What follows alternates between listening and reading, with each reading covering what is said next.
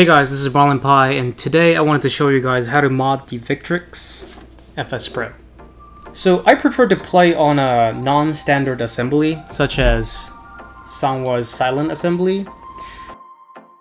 And I'm going to show you guys how to swap out the assembly inside while keeping the functionality of this detachable joystick. So before you start, you might want to prepare a Phillips head and a flathead. You actually barely use any tools for this particular mod, but it will be useful if you had a flathead, but Phillips head is a must. Let's get started. So let's take off the joystick here. Turn it around.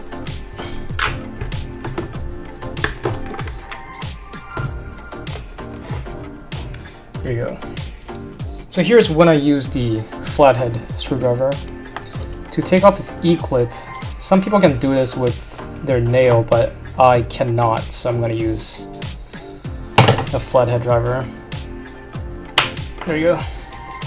So traditionally, if you're modding a joystick or the assembly, you might want to take off this restrictor plate, but in this case, I'm just swapping out the assembly itself so we don't have to take this off and mess with the inside of the joystick.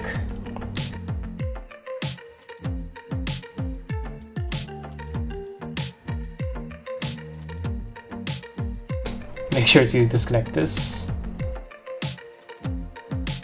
So one thing to note here is that the pivot here, this is traditionally on the outside of the joystick, but in Victrix, it's accessible from the inside of the joystick. So now that I've taken out the joystick assembly, I will close this for now and work on this. So we want to swap out the joystick with the detachable joystick.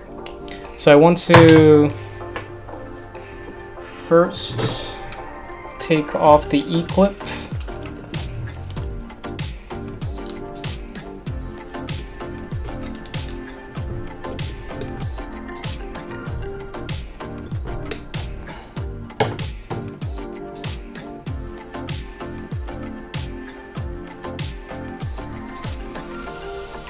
There we go.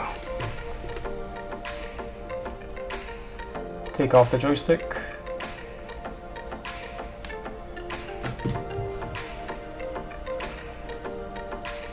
And I'll leave everything as is. And we'll just stick this right back into the Victrix. So before you put this silent assembly in Victrix, you have to make sure the pivot is placed here first.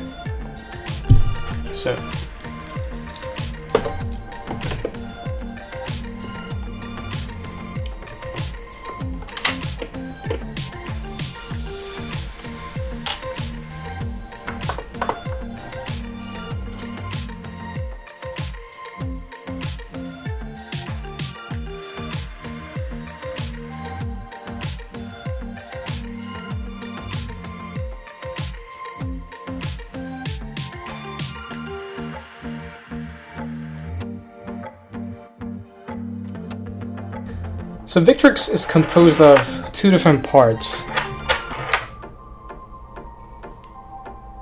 And right now we're interested in this base part. I'm going to stick this base part back into the assembly.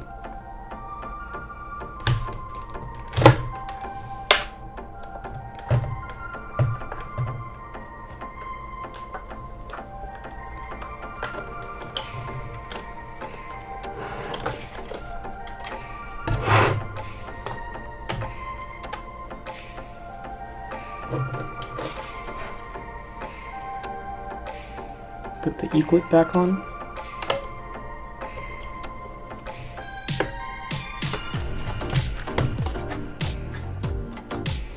Connect to the PCB.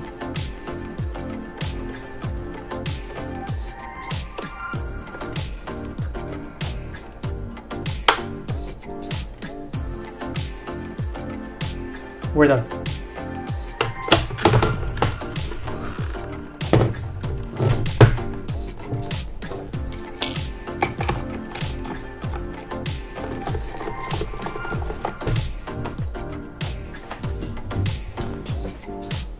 Okay, so I hope you just learned that even if you're not very good at customizing joysticks, you can still do this, because it's that easy.